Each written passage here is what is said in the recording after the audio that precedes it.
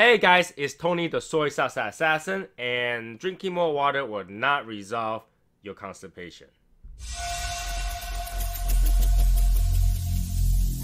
Every single day, I'm gonna make something great.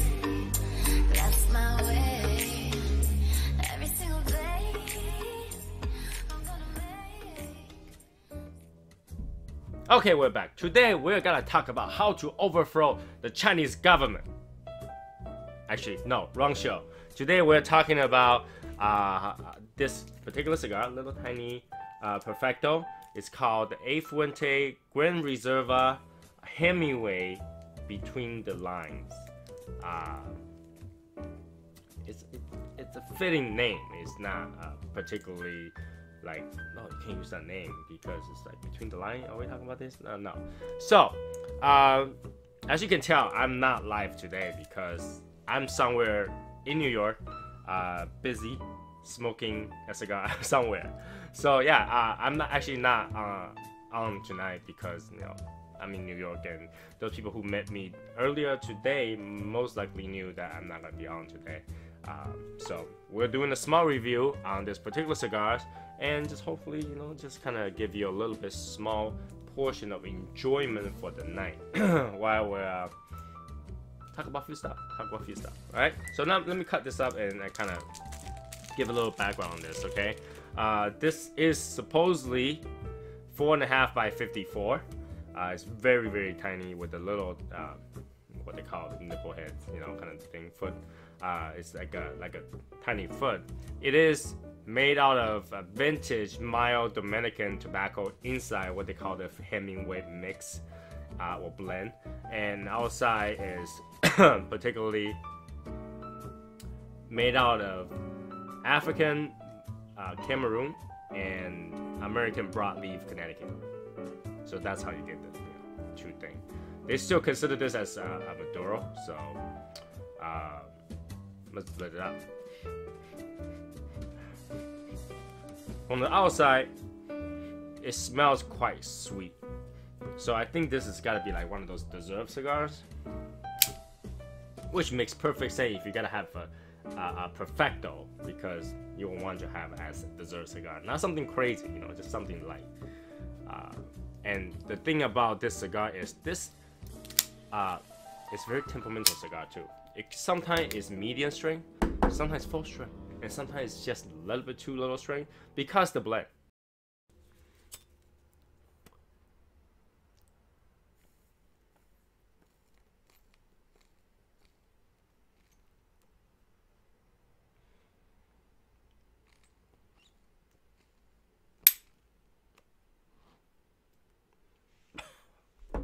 Something with the heads like this, I usually want to light it a few more times here and there, just to get it kind of evened out a little bit,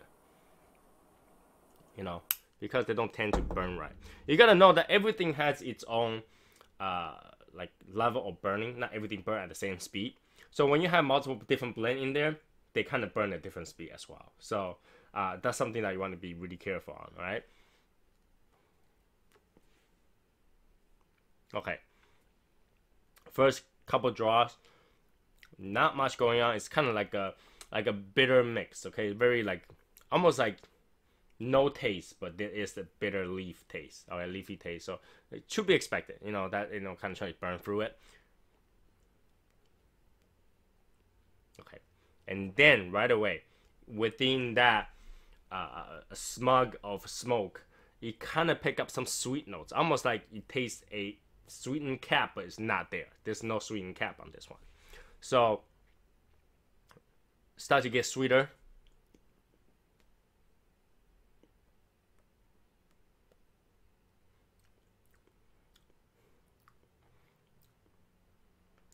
A little bit of like earthy tone, but then covered by some sweet notes such as honey, and a little bit of, how do I describe that?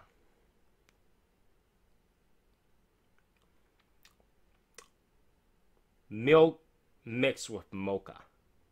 So it's not really mocha. It's like a creamy mocha, but it's not creamy either. It's like kind of like a down-toned mocha, almost like watered down mocha. If you ever drink Ovaltine, you know what I'm talking about. It's like chocolate, but not really chocolate. Or like Yoo-hoo. Have you drink a drink called Yoo-hoo? It's like chocolate drink, but it's not really chocolate. That kind of stuff.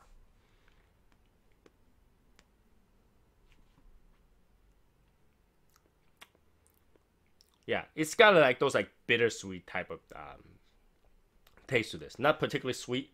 The bitter is there, but you wouldn't call that really bitter, like an unacceptable bitter. It's slightly bitter, and but you can call that like the bittersweet kind of thing.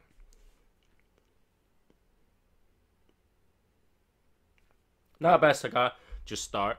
Obviously, it just started, so it's still developing that flavor. It's not punch you in the face kind of flavor though. This one does definitely don't have that. So hopefully it can develop the flavor throughout the transition of the cigar itself before it ends, because we kind of expect the Perfecto not last too long, not go too crazy, and you know, hopefully this will develop as it goes. So with the magic of editing, we are gonna go to somewhere in the mid section. All right, somewhere in the mid section. We'll be right back.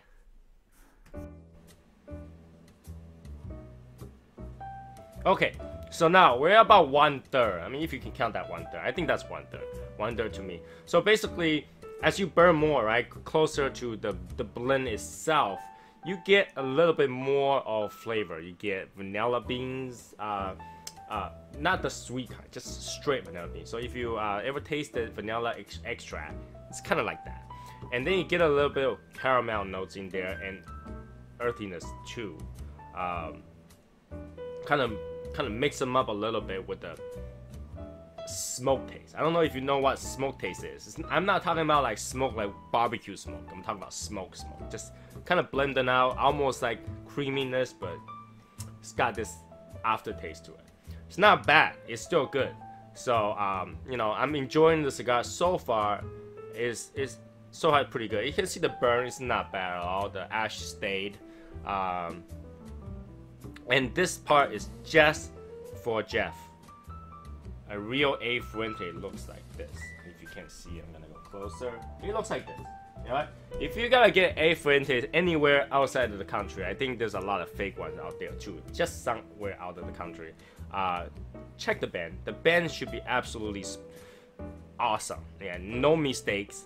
Raised, embossed, letterings and shapes and things. Just absolutely perfect. You know, they don't give you bad stuff. They don't give you bad stuff. So, you know, make sure you get the good stuff. Make sure you check it. You know, the quality. If it screams too good to be true, it probably is too good to be true. Now, this cigar particularly costs about $15 to $20 range. Okay, depends where you buy them. You can get them cheaper. You can get just average $15 to $20 range. And you know, for short smoke, it's actually not bad for A Fuente. I'm pretty sure $15 you can usually get 2 or 3 cigars really. But something like that, enjoy as a dessert, not bad at all. Continue to smoke that. Continue to enjoy this particular cigar at $15 is not bad at all.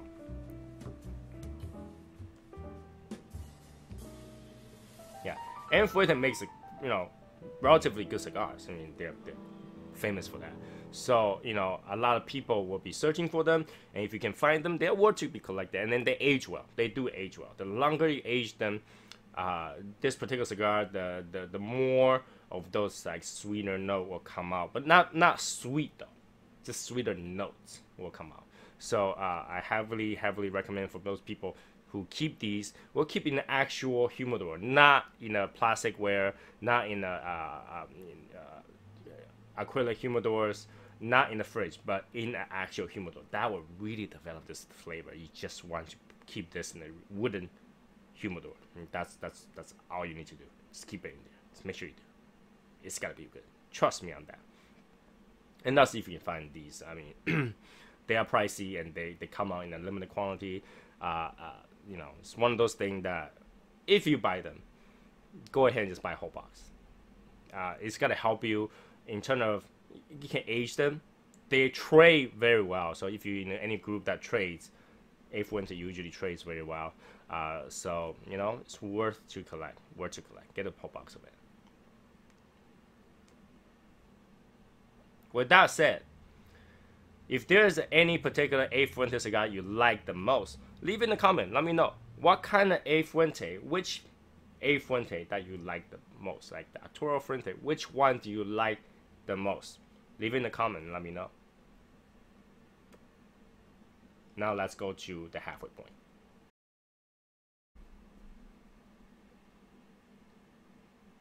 Alright, so I removed the band because now it's at the third. I already passed the halfway point. It's in like the last third, a little bit more, and it's transition. It transitioned a little bit mid halfway to more cedary, more of cocoa flavor to it, more deeper, darker coffee and creaminess to it too. So you know, you get that more of a sweet flavor, sweetness to it, and now it's definitely at that point a dessert cigar. It's really good. It's really good. You have to work your way to the midpoint though. You do have to do that. Unfortunately, mine did kind of got a little bit of a glue on the leaf, so kind of the leaf kind of just fall off, but then it continues to burn straight. That's the thing. It continued to burn straight and kind of picked up those like broken down leaf and stuff like that to you know, give a different kind of experience by looking at the leaf just kind of burnt down like that. It's kind of cool. And you know, the band that says imported inside, so you know, sometimes you can just check the band to realize if this thing is authentic A Fuente. At this point, it's showing all the characteristic of all the different leaves that's on it. Now, my particular thing about broadleaf is that they actually give you the deeper taste. So a lot of time it gives you that heavier, slightly bitter taste, and that's what those smoke taste came from. That's what I'm talking about. So if you smoke this, you'll know what I'm talking about. Just get that no taste, if that's what it's called, no taste. So overall, this cigar is really good. I'm gonna finish the last third to kind of see if anything else changes. I don't think there's not anything else that's gonna change from this point on, because the biggest part is over, because it kind of tapers up and back down a little bit. So it's not a super, you know, super crazy in terms of transition. It just gets sweeter, easier, but the body does, the strength does go up a little bit. So at a halfway point, you start to feel this is more of a full cigar than not. And this is definitely not a beginner cigar, and I don't recommend any beginner to spend $15 on any cigars. You know, at beginner stage, you should go with the $5, $2, even $8 cigars, and stop there. Try all those first, and then work your way up to something that's more expensive that you can really enjoy picking up those flavors. Because in the beginning, all you gotta taste is tobacco. Okay, I got taste, but then to enjoy the deeper cedar, to enjoy the cocoa, the cream, and all that stuff, you really had to develop your palate to get there. So yeah, we'll continue to finish out a little bit, and then we have a message to go through. But while we're at this, you know, we have our you know, merch store and all that. Link is all in the below. If you want to donate, you want to buy merchandise, you want to support the channel, it's all below. So you know, check out below while you're at it. Even though this cut will just go right to the thing in less than a second. So I see you in the last little bit. All right. So we're at the last little bit, and that should be at the end of this cigar. And you know, overall, the experience of this cigar is absolutely awesome. The last little bit, a lot of cedar and sweet cedar. It's great sweet cedar. Little bit of after cocoa at the nose, and really it's just good cigar. $15, more than well show me that it's worth $15. So if you can buy this for say $15, go do it. Definitely thumbs up. Recommend this cigar. It's really good cigar. Again, what we had today is the A Fuente Grand Reserva Hemingway Between the Lines. $15 and barber pole. It's good barber pole. I mean, for a short cigar, short smoking session, this is a great cigar. It takes about an hour, depends how you smoke it. I usually smoke it pretty fast, so it'll be about an hour's smoke for that. So definitely good. Definitely, you know, still burns very well at the end. It does get a little hot because the gets really close to the mouth, so you kind of has to really slow down at the end. But because you slow down, more of the sweetness kind of go through, rather than the bitterness of any kind. So definitely enjoy the cigar. Definitely good. I recommend the cigar. Now that you have watched all the way to the end of this video, I want to give something to reward you for finishing this video. So to win an A Fuente cigar. To win a Fuente cigar, all you have to do is hit the like button and then go to our Shadow Smoker Legion group and then make a post, hashtag I killed Hemingway. That's right, I killed Hemingway. Hashtag that, and don't respond to any question what you're talking about. Like literally everybody's gonna ask, what is that all about? Don't tell them, because they will understand if they watch this video. So don't tell them anything about that. Just do I killed Hemingway, hashtag it in the Shadow Smokers Legion group, and then a random winner will be chosen to win a Fuente cigar. That's a pretty good cigar to win, right? So after that, it's good. Everybody enjoy your weekend. Please do enjoy your Easter, and I will see you guys next week. All right, be saucy. See you next time. Goodbye.